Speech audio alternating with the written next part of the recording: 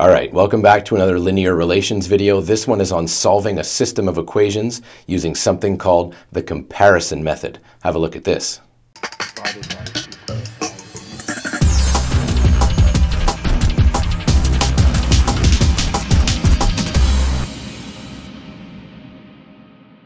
Now we know what the solution to a system of equations is. We saw that in the last video. The solution is the point where I've got an xy pair that works in two different equations and keeps them both balanced.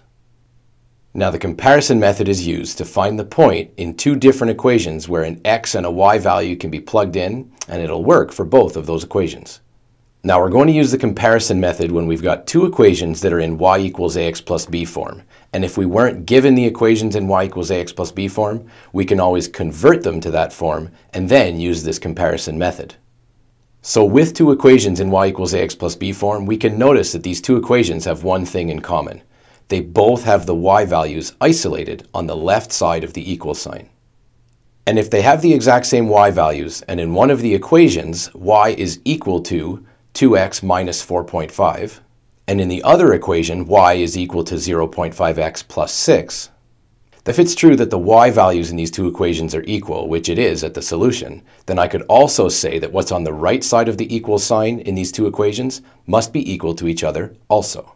And if I do some simple rearranging here, I can get the x by itself and get an actual value for x. This is going to be the x value in the solution to this system of equations. So what I'll do is gather my terms with x in it on one side of the equal sign, doesn't matter which one, although I usually send it to the left side. And remember, to gather my terms on one side, I have to get rid of them from the other. So what I'm going to do is I'm going to subtract my x's from the right side of the equal sign so they only show up on the left side. Now remember, whatever I do on one side of equals, I have to do on the other. I've got to keep every equation balanced when I'm doing this kind of work. So now I'll gather my numbers, my non-x terms on the right side of equals.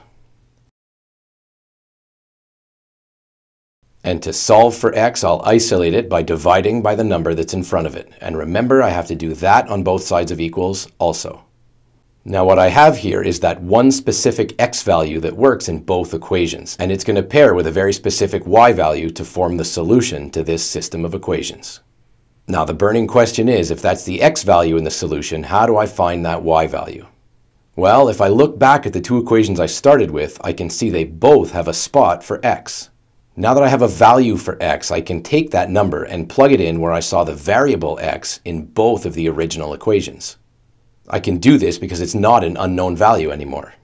And after I plug x into both of those equations, I'm going to solve for y. Now what I'm expecting to see here is the same answer for y in both equations. Remember what the solution is. It's the point where an x and a y are the exact same in two different equations. Now remember, I don't need a graph to solve this. It just helps us picture what the solution is.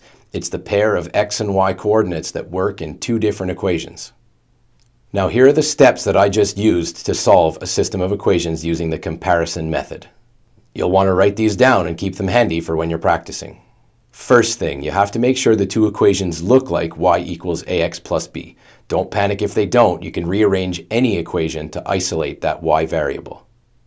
Second step, since the y values are equal, you can drop those y values, tuck them aside, and let the rest of the two equations equal each other.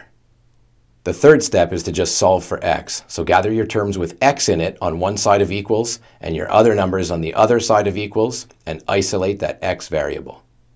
The fourth step is to take that value you just found for x and plug it into both of those original equations. And when you get the same answer for y from both equations, you know you've done your work properly.